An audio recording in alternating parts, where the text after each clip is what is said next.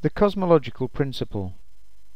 The cosmological principle states that on a large enough scale the universe looks the same to any observer wherever they are. This means there's nothing special about our part of the universe. The laws of physics will apply the same throughout the universe. Clearly there are differences, such as collections of stars in galaxies, and so on, but if we look at a large enough region, it will have the same density as any other. There are no special regions of the universe, and therefore no edge to the universe.